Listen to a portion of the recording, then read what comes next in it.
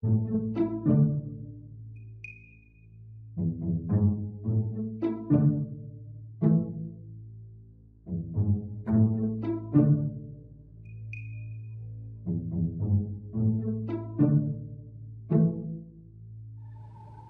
one day a few months back, I was actually working on a previous painting. I believe I was working on my Doc Holliday Joker painting. And it came to me that I have my old Radio Flyer wagon.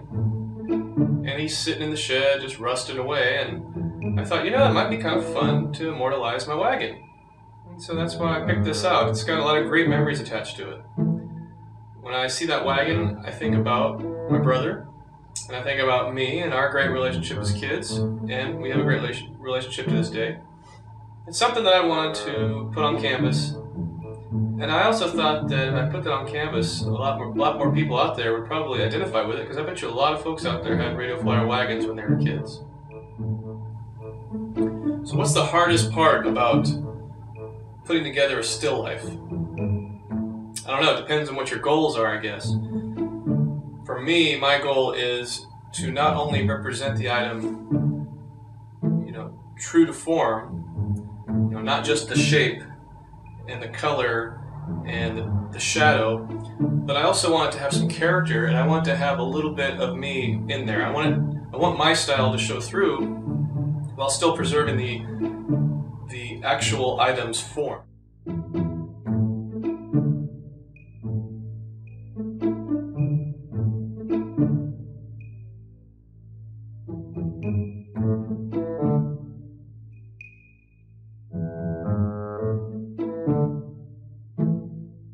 I pay attention to perspective. I want to have a certain angle.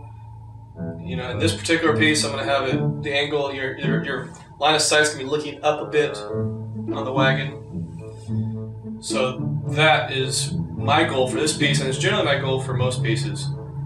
When I did the teddy bear still life, the angle, the viewing line, or line of sight, was looking down the teddy bear, because the theme of that was you've grown up, but you're still looking back at a time of innocence. So if you're looking down on it, it sort of signifies that you're an adult. You're bigger than you used to be. But this one, I'm kind of going backwards, though. I'm trying to take the viewer back to when they were a kid. You're looking up at the wagon.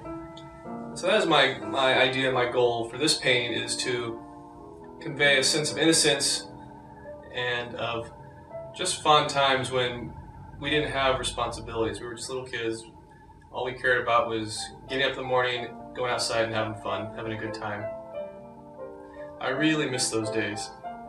I remember when I was a kid thinking I did not want to be an adult because adults have so much responsibility. And on top of all that, I just thought it looked to me like being an adult was boring. And you know what? Compared to being a kid, I think it is. I think I was right. I would rather be a kid. 12 years old, that's my ideal age. So I can't go back in time, but the next best thing is I can give the sense and bring back the memories of being a kid, and that's what I'm going to try and do with this painting. So I hope when you look at this painting that you see something that brings you back to the time when you were a kid. And if you're already a kid, then I hope you just like the way it looks.